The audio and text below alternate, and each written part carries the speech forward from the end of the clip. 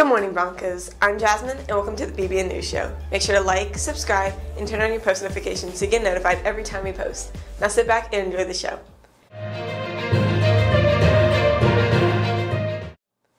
Attention teachers, HBCU doors need to be complete by Friday, February 11th. Now on to inspiration. The most common way for people to give up their power is by thinking they don't have any. Alice Walker. Now over to special events. Here at BMMS, we embrace and celebrate the diversity of our Bronco family, students, and staff.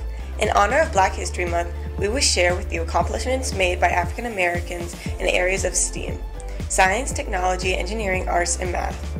It is our hope that we inspire and remind everyone that success is both a choice and expectation at Bennett's Mill. We expect excellence. Now over to Black History Month. Kevin Hart was born on July 6, 1979 in Philadelphia, Pennsylvania. He began working as a stand-up comedian after high school and going to clubs in New York and Los Angeles to perform. Hart has earned countless awards, including the NAACP Image Award for Outstanding Actor, People's Choice Award for Favorite Comedian, BET Award for Best Actor, and he is also the highest earning stand-up comedian, along with being one of the highest paid entertainers in 2019 by Forbes. Now back to your anchor.